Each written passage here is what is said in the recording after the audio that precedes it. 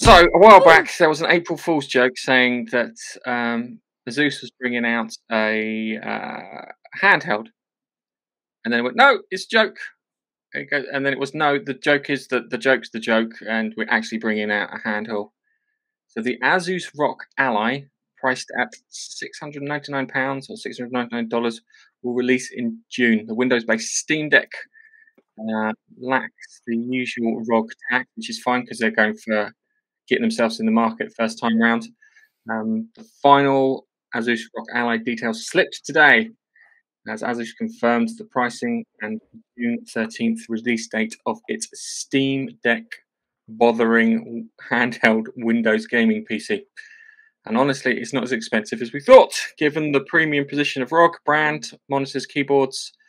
£699 in the UK and £699 $699 in the US is more than the topmost Steam Deck model. But the ROG Ally has promising as high specs. Dry mouth. I need to get a drink. So yeah, sorry, I've made some notes on this one because the article's a bit starts going into other things, and plus you need to know some bits. It's a 7-inch 1080p LCD touchscreen, 120 Hz refresh rate with adaptive sync technology. Has a new AMD Ryzen Z1 Extreme processor, which is based on Zen 4 architecture. Has 8 cores and 16 threads. It has 512 GB SSD storage, 16 GB of RAM for memory, a USB port, a mini SD slot, a PCIe port, headphone jack for connectivity and expansion. Has a sleek ergonomic design with black and red color scheme, backlit ROG logo. Has built-in kickstand, because everything has a built-in kickstand, makes it sound like a motorbike. The ROG Ally has a sharper display. It's weird because I've got one set of notes that says 1080p and the other one that says 720p. So I imagine it's probably designed around 720p, but it can do 1080. So the ROG Ally can run any Windows compatible game out of the box, while the Steam Dome can only run stuff from your Steam library. So it means if you've got other games like Fallout 76, that's a really terrible example, something that isn't on Steam, something from the Epic Games library, you can run that on there. So it makes it a lot more useful. Also means you'll be able to, if you've got an Xbox Games Pass, you can use that. Games Cloud bits, you can use that. It has a really shit battery life of 2 hours. Welcome back to the Game Gear era. I had one of them. I loved it, but it literally just ate batteries. The ROG doesn't have a dedicated interface like SteamOS, so I imagine they'll probably have to do something to get around that. The rise of the handhelds, man. This is interesting. Regarding the interface, the thing is though, you can set SteamOS to go into gaming mode. So there's your dedicated interface straight away. So it will just boot up straight into Steam, into game mode, and there's your interface. So you would just use it the same as a Steam Deck then. True. Just sound impressive, I must admit. I think that they are. That it sounds like they're doing it close to cost, if that makes sense. I think that per unit they probably want to make like $10-20 per unit because they want to get. They're going for. Don't laugh at me. They're going for market penetration. I will not laugh. Not laugh at market. So I think they're going for market penetration on this, so they can actually take a chunk out of the Steam Deck era, because I think they're looking at it and it's like, well, just do the whole lot. Just do the whole lot, because they're, like I think I've got like 80 free Epic games that I've been collecting ever since Epic Store started up. So every Thursday, pop on there, just add it to the cart, come back. Still haven't checked that thing hasn't improved that much, I'll be honest with you, since it launched, which it needs to. So it's interesting, and it might make things a bit more accessible. Is it going to get red hot when you use it? Is the next question. On your laps. Ah, jeez, that's why it needs a kickstand. Yeah. Have you ever held a Steam Deck? Have you held one yet? No. I've seen one. I've seen one in the shops, and I looked at it, and it's nice like, bit of kit. It's huge. Yeah, it's a nice bit of kit. Can you plug it into a TV? So that's my question. Because yes. I can plug it into a TV and Yes. play it, so I can take it out with me. That'd be. Oh, you can literally put it on your desk, add a mouse, a keyboard, monitor, and just use it as a PC if you want to. You can literally format it and put Windows 10 on there, and then just use it as PC. And I imagine that's exactly what you can do with that Asus one. Because I mean, look at the specs of it. It literally is a gaming PC. Yeah, it's just the conversation me and you've had a couple of times. Where I'm so tempted to get a gaming PC. Just get a Steam Deck. Just get a Steam Deck. Yeah, and then you can take it on the train with you or wherever. I go up to London. I'm not taking it on the train. I'll get mugged. That'll be gone faster than anything. Yeah. It's just tempting fate.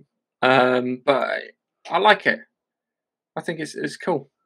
Do they only do that one model? Because the thing is with Valve, they do 3 models, don't they, of the Steam Deck?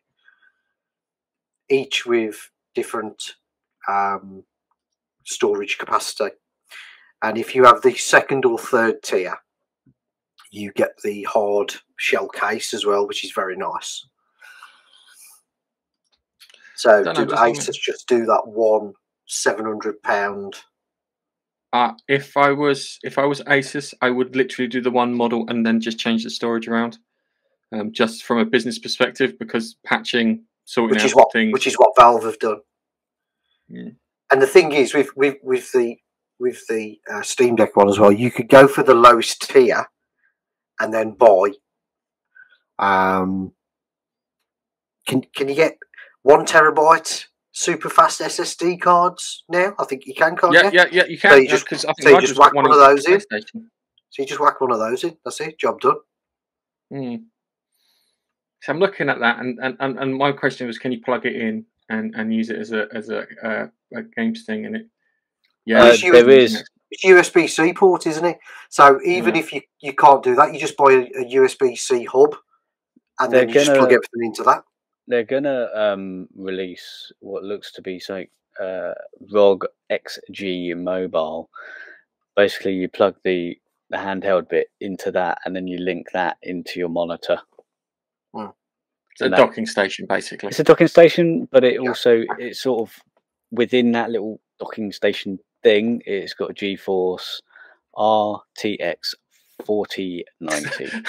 Hang on a second. I love the way you go. RTX. Hang on a second. Let's have a nose at the. 4090.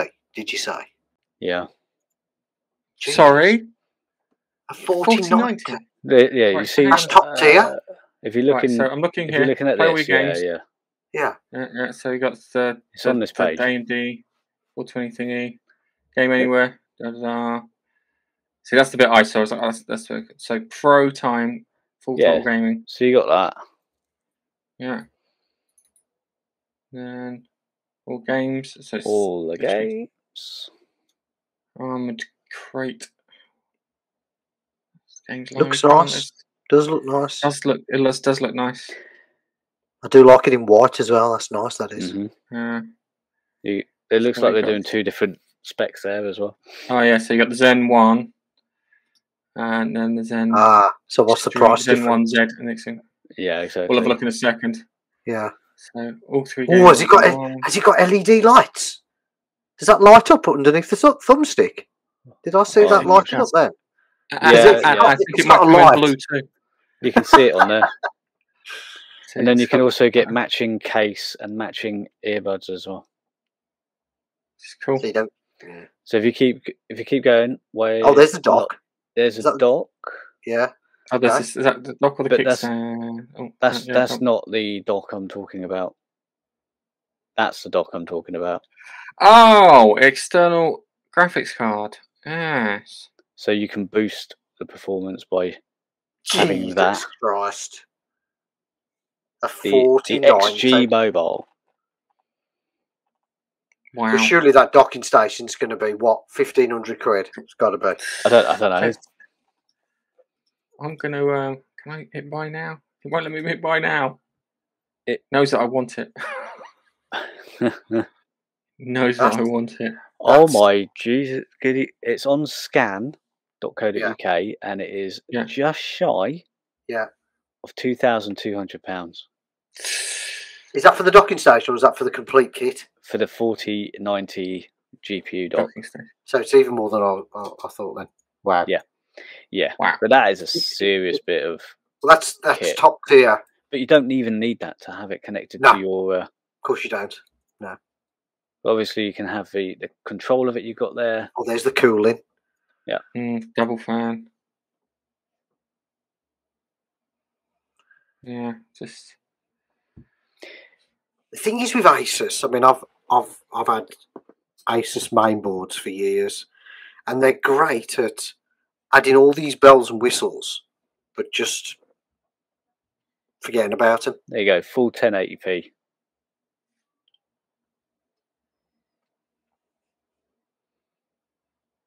It's it's looking really impressive. It is, and I didn't think.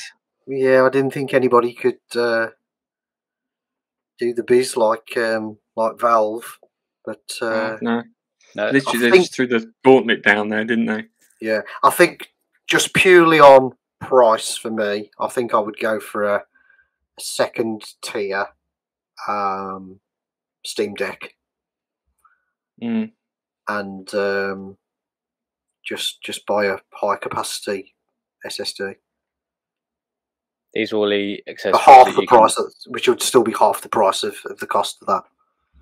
Yeah. Yeah, I haven't looked at how much a Steam. I love how they show an Xbox pad though. It's no, this is weird. That's not an Xbox pad. That's a Republic of Gamers pad configured with the Xbox bit on it. That is. Okay. You can. It's still got the Xbox. Yeah. Logo though.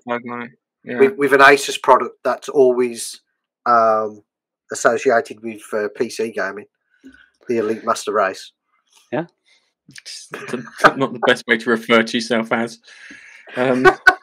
Well, if you're going to buy a Steam Deck, both the 64GB and the 256GB versions are out of stock.